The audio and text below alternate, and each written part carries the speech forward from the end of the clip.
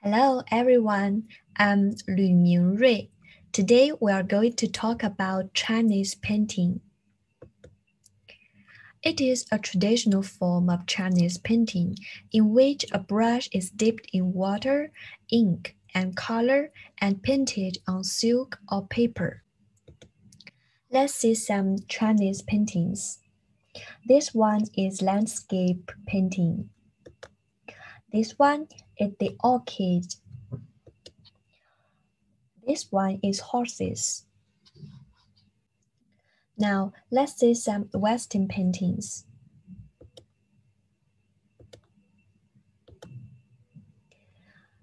Can you find the differences between Chinese painting and Western painting? Good. In Chinese painting, it uses lines, but in Western painting, it rarely uses lines. In Chinese painting, no focus on context, but in Western painting, it focuses on text. In Chinese painting, no focus on perspective, but in Western painting, it focuses on perspective. In Chinese painting, it doesn't use anatomical theories, but in Western painting, it uses anatomical theories. In Chinese painting, the subject is mainly about nature, but in Western painting, the subject is mainly about human. Now, let's learn more about Chinese painting. Part 1, we will talk about fundamentals of Chinese painting. Part 2 is classification of Chinese painting. Part 3 is skills of Chinese painting. Part 4, we will appreciate Chinese paintings. First, let's see the fundamentals of Chinese painting. It originates from the Han Dynasty. You can find from these pictures. The drawing at that time is very similar to the oracle bones. So we have a word, 书画同源, which means calligraphy and painting share a common origin. During the Warring State period, people drew pictures on a piece of silk called a palm painting. During the Han, Wei, Jin, and North-South dynasties, you can see a lot of religious paintings. During Sui and Tang dynasties, landscape and flower paintings matured, and religious paintings reached their peak. During the Yuan, Ming, and Qing dynasties, there are many genres having their own characteristics. Now, let's take a look at what do we need for Chinese painting. It's the 4 treasures of study. They are 笔, 墨, 纸, and 砚. For 笔, we use different kinds of brushes to draw Chinese painting. We can use the big brush to draw leaves, use the small one to draw flowers. For 墨, traditional inks are divided into pine suit inks, as well as mixed inks, which are suitable for beginners. For 纸, we use 宣 paper. As for 砚, there are many types of inkstones, the most common being 石砚 and 陶砚. It is used to grind inks and to hold inks or brushes. Now, let's watch a video about the 4 treasures of study.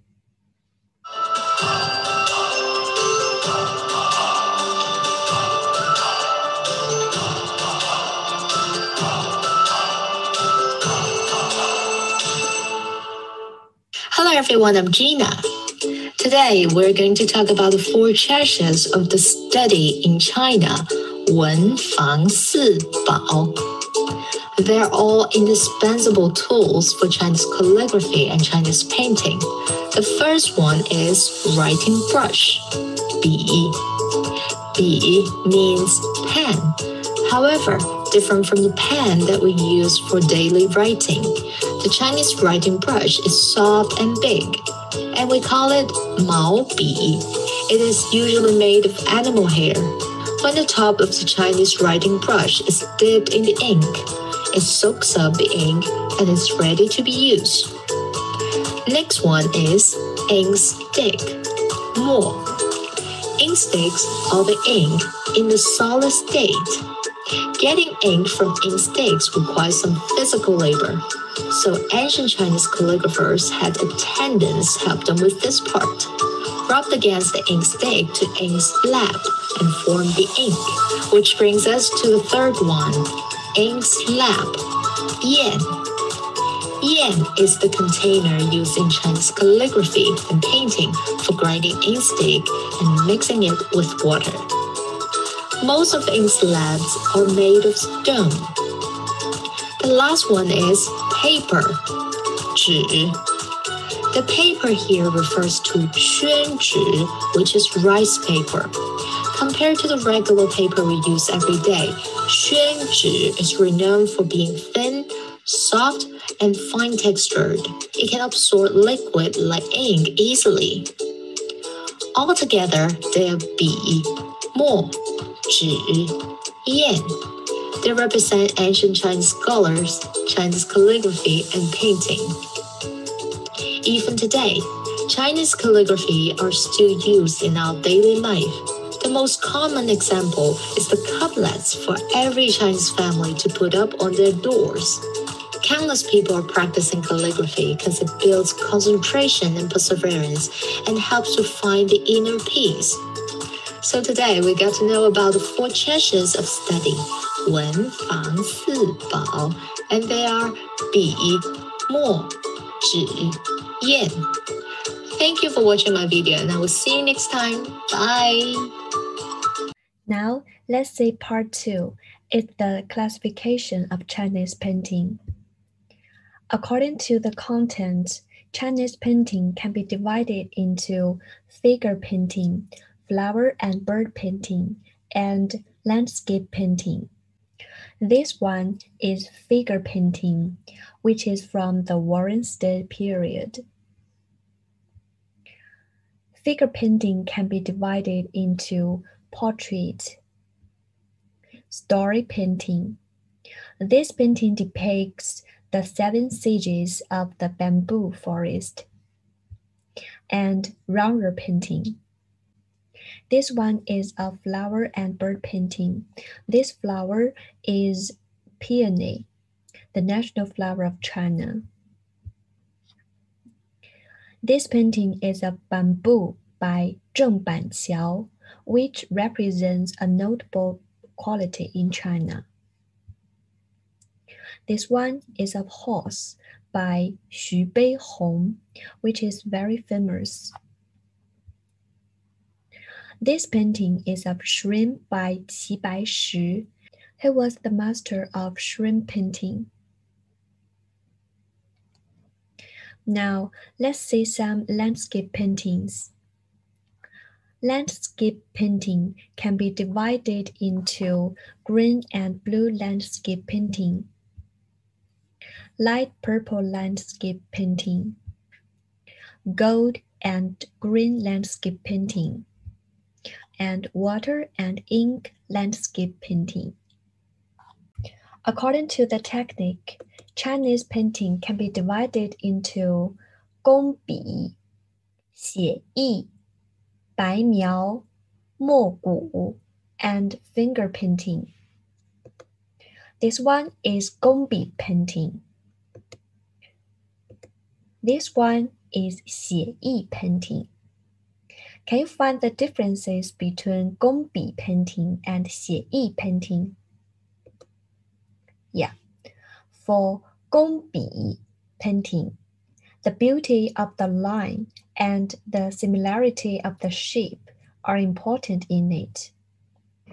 In 写意 painting, the emphasis is not on the beauty of the line, but on the resemblance. 白描 is a method of drawing an object with lines of ink without color. It is also used to paint with light ink, mostly used for figure painting and flower painting. This one is also about orchid. Orchids represent notability and virtue, so people like to draw orchids to express their emotions. 墨骨 is the opposite of 白描, in that it draws objects directly in color without the use of ink lines. Finger painting is a special form of Chinese painting. Fingers, fingernails, and palms are dipped in ink or color and painted on paper. These finger paintings are painted by Gao Qipei.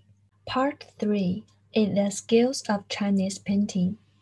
Chinese painting strokes are roughly divided into 3 categories: 勾描, 皴擦, and 点染, which are in fact ever-changing.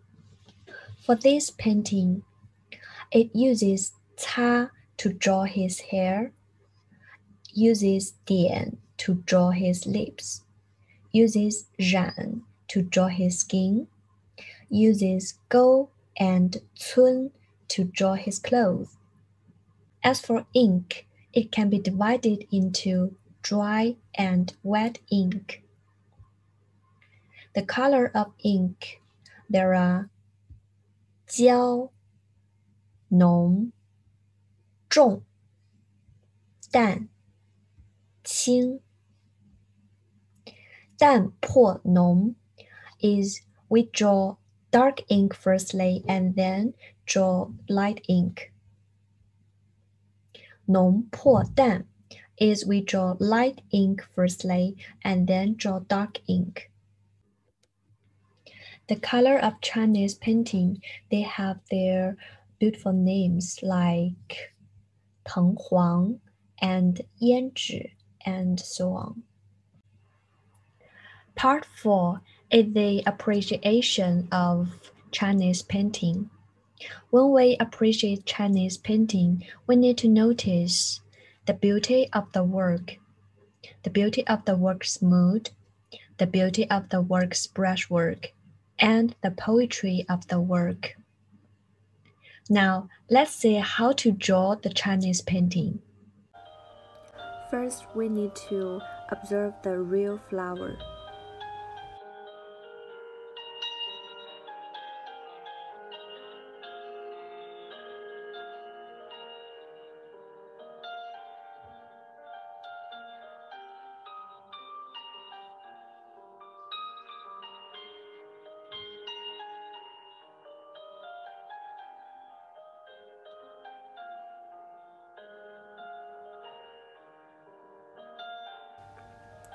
Now, let's draw the flower. First, we will use 朱标 and 胭脂 to draw this flower.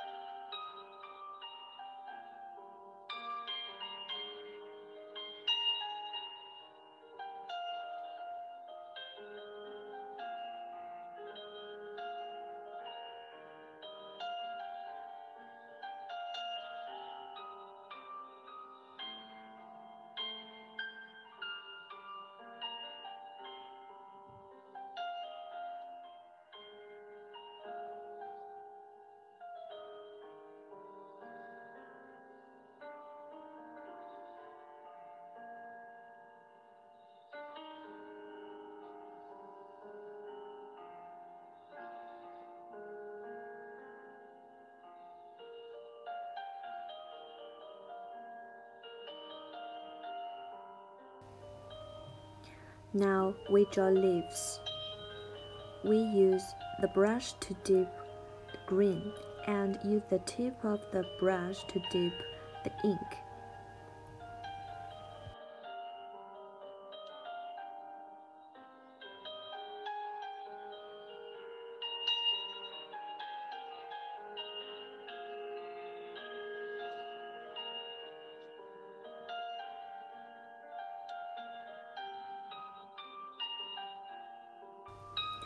After the leaves becoming drier, we use ink to draw its stem.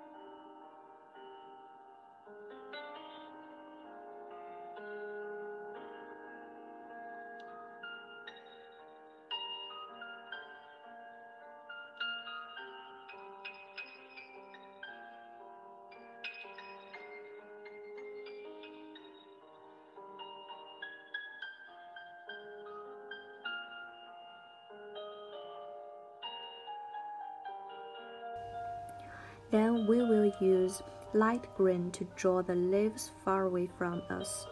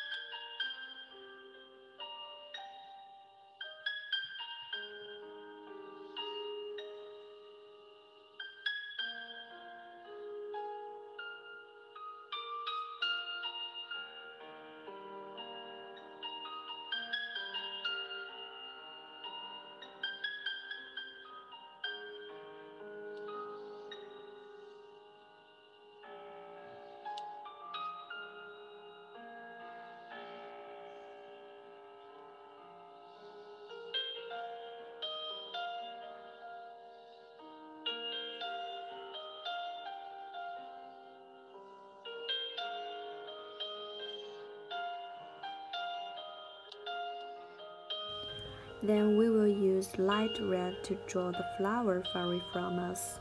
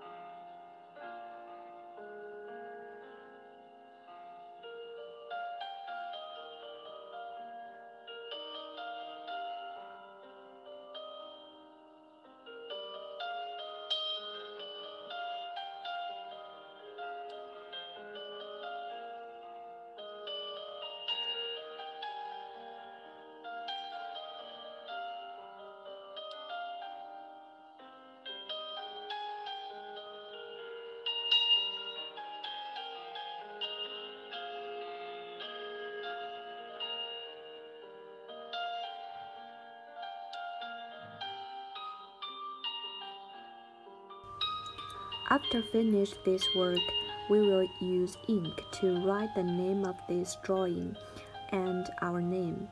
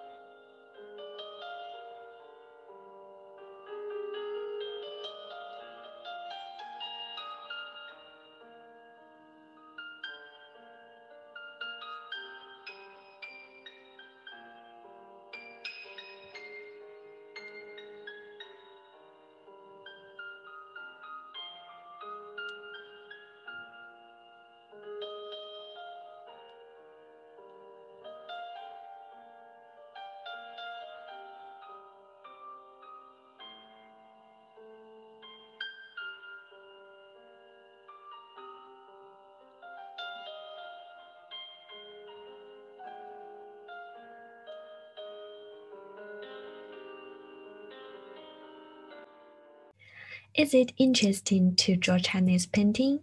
I hope you enjoyed this class and know more about Chinese painting. See you next time. Bye.